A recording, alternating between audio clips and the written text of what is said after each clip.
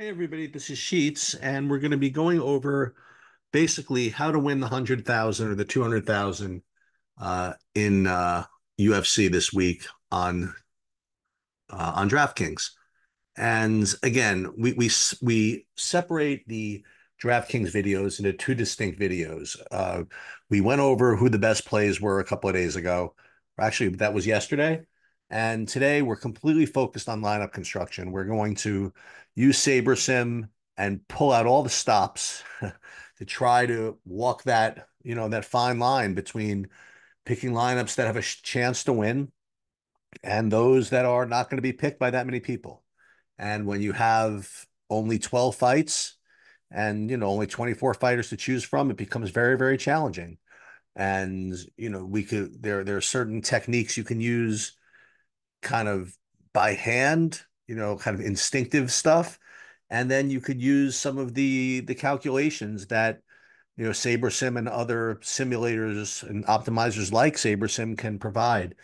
So these videos are, kind of food for thought. We're going to we're going to build my 150 lineups. And quite honestly, we're not even going to look at who we have because it's really not even that important. The important thing is the uh, is the process and just coming up with ideas of how to, get these unique lineups.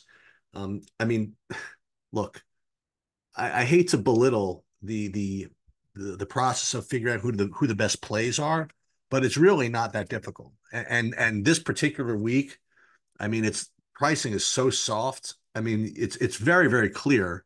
I mean, what you're supposed to do if you had no worries about getting duped. I mean, you listen, you want to know how to play? Okay, this is what you do. Um, you take one of uh the you take one of Dober or John Silver, John Silva, one of these two. I don't know which one, it doesn't matter. Okay. They're both priced to move. Then you take one of these two between Al Razak Al Hassan and Cody Brundage. You take one of them, right?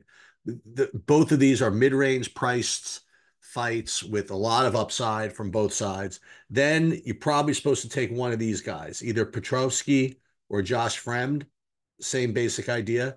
Then, if you want, you could take Jasmine Jasudavicius. I mean, she's got all kinds of takedown upside. She's got money line value, and then basically take your pick between some really, really good favorites. Elder, Bonfim, Santos, Namajunas. I mean, all of these with these four, like for example, okay, you really don't have to do much more than that to come up with good lineups. But again, we're not trying to just come up with good lineups. We're trying to find lineups that not that many people are going to play, and a whole ton of people are going to play what I just said because it's just way too easy and it's way too logical. So when it comes to to winning this, winning as much of this 100,000 as you can, you have to make sacrifices. You can't play those types of lineups in that tournament. You're just going to be duped way too often. So we have to come up with the process or some ideas of how to play decent lineups and yet uh, reduce the amount of times they're likely to be duped. So first thing we did was we ran SaberSim. We put our projections in, and we ran, what do we run? All 150 lineups. Actually, we ran 5,000 lineups. Right? Let me just make sure we did. Yeah, 5,000 lineups, and using my projections, whatever. And then it's all about how you rank these things. I promise you this, that the 150 I'm going to play is going to come from those 5,000. You don't need more than that for a 12 fight card. Okay. The question is which ones? I mean, how do you rank them? The first thing that we always have to look at, okay, is this MMA default setting. And this is why. When you're trying to put lineups together that, are rate to have a shot to win, but also are unique, there are only a couple of things you really can do. Number one is you could force in low ownership. And we're going to get to that, a way to do that. You could also um, leave money on the table on purpose. Play your chalky players or play your good plays, but leave some money on the table such that um, uh, while those particular players are not going to be unique, the combination of them could end up being unique. So that's another thing you can do, and we'll talk about that.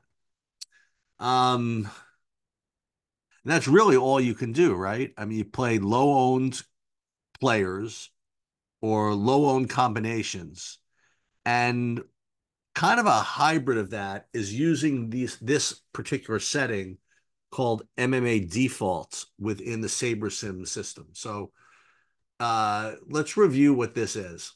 MMA default within the Saber score, family. When you click on the eyeball and you get into the weeds of what this formula is, this is one of the more aggressive ways to rank lineups there is because of two functions. One, this 99th percentile thing here. What this means is that we're going to rank these lineups based on their 99th percentile outcome, not their median outcome. And then this minus 0.3 times sum adjusted ownership. So what this means is that it's really trying to ding these lineups if they have if they're too popular, okay, if their ownership is too high. Um, so this is very, very aggressive. And if you play this type of setting, you really better not look at who you have because you're not going to be happy. Okay. But that's okay because we're not talking about who we want. We're talking about what we need. Okay. What we need are lineups that have a shot, but not that good that everybody's going to be playing them. Okay.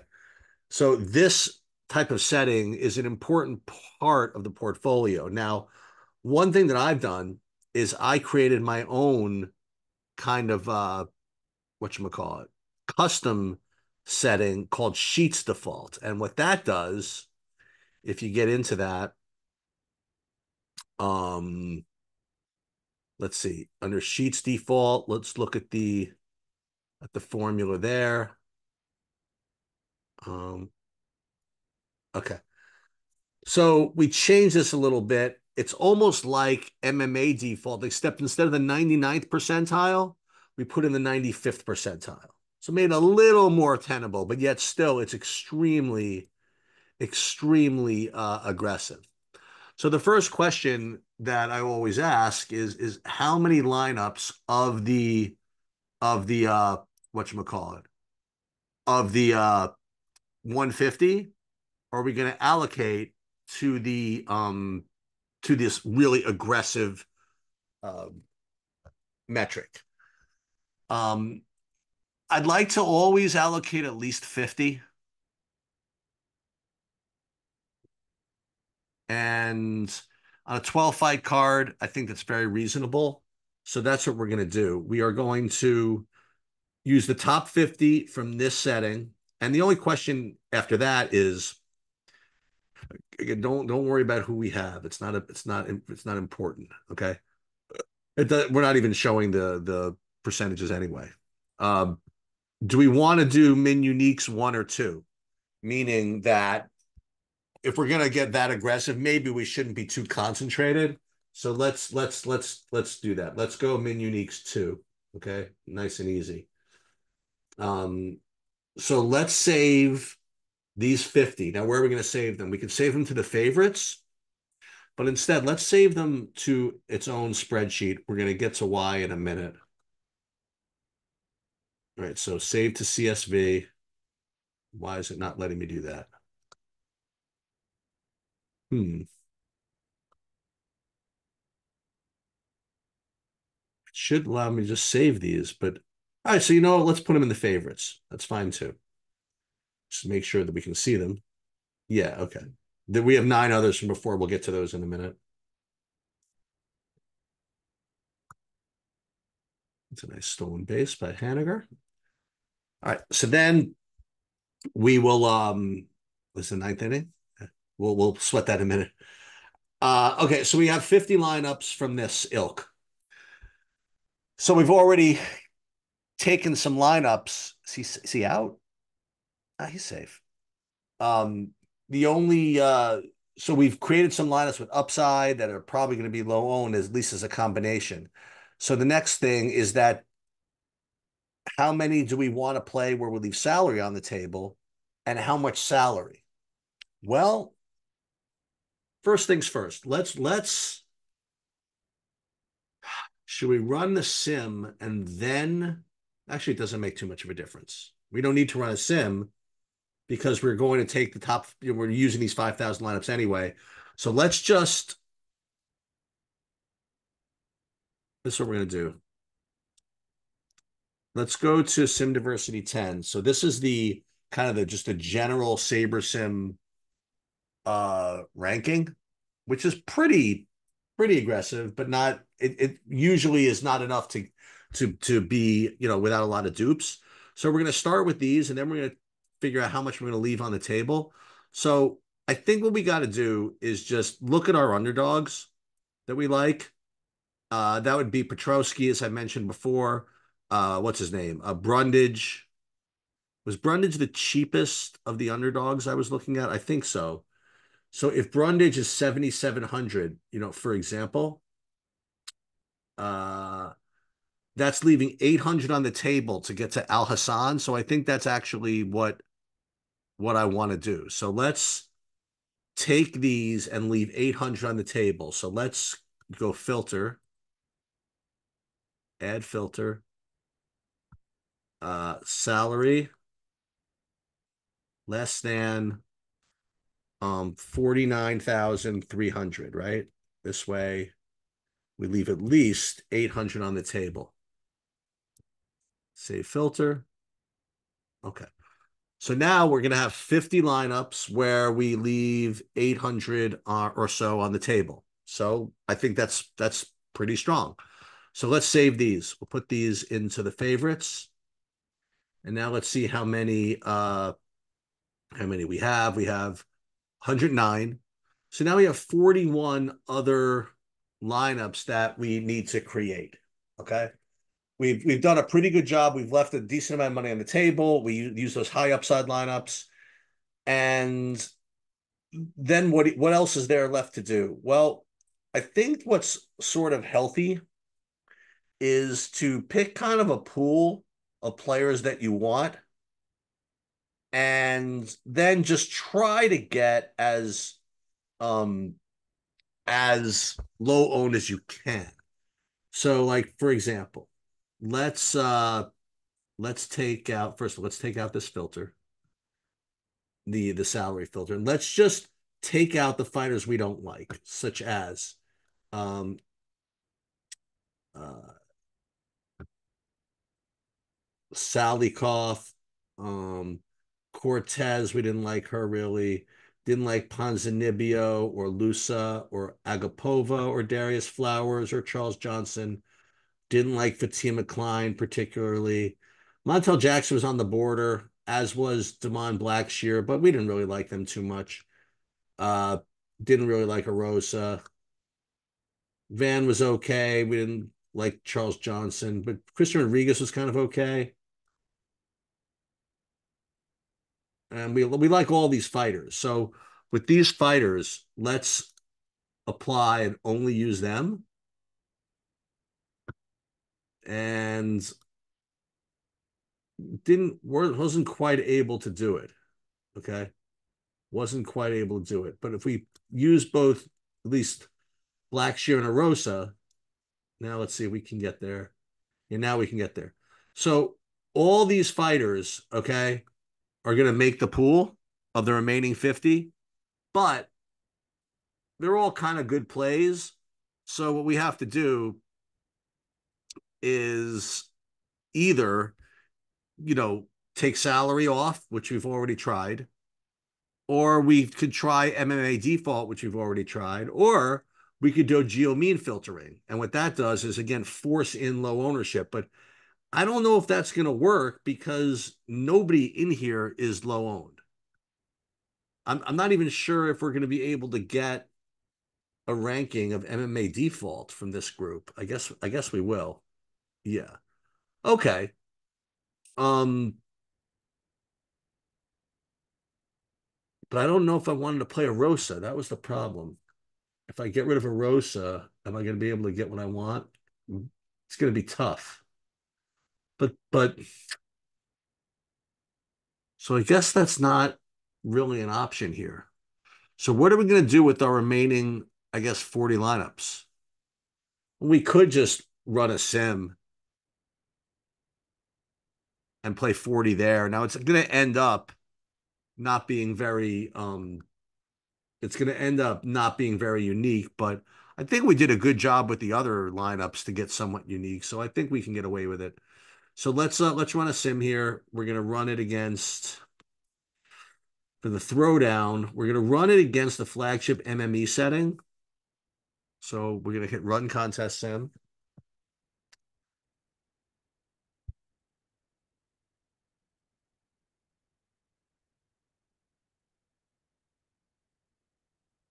And we will put it, what is this? There's the throwdown. Let me just make sure that we got this right. Uh, we'll toggle away, then we'll toggle back. Okay. So the question now is whether to go min uniques one, min uniques two. What else? We got to do at least min uniques two, maybe even more. So we got to dip down like a little bit. So this is going to be a pretty chalky group, okay? But you know, from a portfolio manager's perspective, maybe it's not so bad to get some chalk to balance the rest of this out. But I'd love to leave something on the table here at least. So what if we take a different underdog, like even Petrosky, and and fed off him and leave 400 on the table? Is that fair at least? Okay, fine. So let's do that. Let's filter, add filter, salary less than 49,700. All right. Not bad. So let's put these into the favorites. We should have almost 157. Okay, that's fine. Okay. Um, and that's pretty much what I want to do. You know, I didn't do any geomean filtering this time. I've expressed my concern with that. I mean, I could just to show you what it would look like. I mean, why not? Let's try it. So instead of filtering by salary using the Sims, we could do geomean filtering. And the way we do that is let's first of all figure out what the geomean needs to be to minimize dupes. So let's take a look. How many people were in this tournament? 27,450. So let's pull up geomean calculator. Safe. Ooh. So what did I say? 24,000? 27,450. So we put in 27,450. And so you're going to need a geo mean of 18 to get like only one dupe, for example. I think it's going to be difficult to do. Let's see. Geo mean less than 19, say. So you only get 8 lineups out of all this. So that's not a good sign. Okay. It's not a good sign for the geo mean that you can only get 8 lineups out of the top 5,000. If you do it this way. If you go min uniques one, you can play 20 lineups like this. But maybe we should. I mean, instead of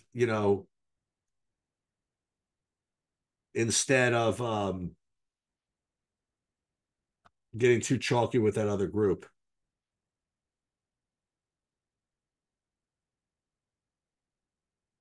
No, I think we're just going to keep it the way it is. But this is definitely an option. Okay. This is like really my last decision is whether I want to include these. What have I done? Okay, so I did 50 of the sheets default. I did 50 of the leaving a lot of money on the table, and then I did some sims where I left 400 on the table. I think that's good enough. I just think that's good enough. So now it's the question of going back into my favorites, saving to the contest. We'll save it into the throwdown. Boom. And off to the races. Now, again, I have not checked to see who I had, and I don't plan on it until the fights start. But you know what I can do? I mean, I could do a little construction for my whatchamacallit. Ooh, look at this, doing well in baseball for the 555. And again, it's not particularly difficult, you know. But even here, I mean, I don't know how chalky I want to even get. I mean, you play a lineup like this, but even this lineup is going to be probably really chalky, you know. I could trade this in for Rose. Actually, without Rose, this isn't bad. But that's all I'm going to do with these big buy-ins is just play those types of plays that I've mentioned when we first started the video. So okay, nothing too fancy this time. Hopefully, this works out for us. I know that the process was good, so we'll have to check and see. We'll have to see what our sim ROI looks like when the actually the tournament starts, and then we'll see, and we'll keep trying. That's it. Good luck.